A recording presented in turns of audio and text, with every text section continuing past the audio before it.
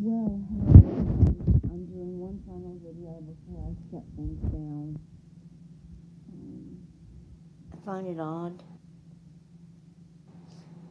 that, and I'm not going to say who I am, I find it odd that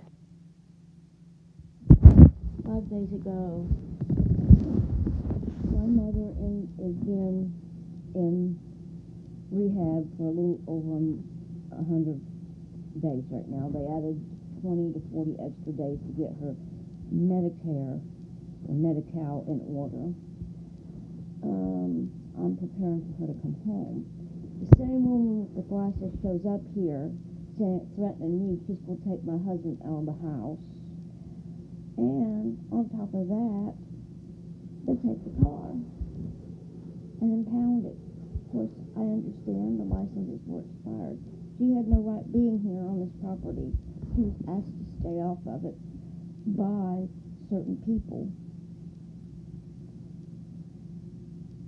And she threatened to take my husband away from me. What gives her the right to take my husband away from me? A Democrat. Does she think she's going to pair me with next door? Next door had court papers. I filed a grievance with the police department. This guy next door is linked to an incident on that car that they took, that the police have. So I turned state evidence on them. It's getting real interesting. The Democrats keep going past my house thinking I'm Andrea, this game of Andrea. I'm getting sick of it.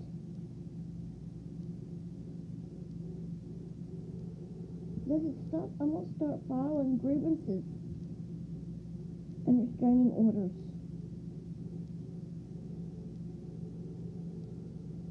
I can't live a normal life with people driving around the house constantly. Well, I'll see you guys. Pray for one another. I love you. Bye. And oh, by the way, I may not be back for a while. When I do post this, I still refuse to show my face from now on. I've been in preparing for my mother's death, grievance.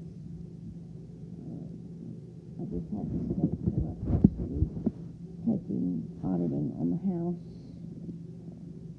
The people that gave her what's it called, true serum, did a no-no. Almost killed her. It caused a silent stroke. Of all things, on a woman that has kidney issues. Why would they use a tranquilizer to tranquilize her, to make her sleep, when she can't have it? She was told she can't have it, and they give it to her. Well, I love you guys. I'll see you later. Bye.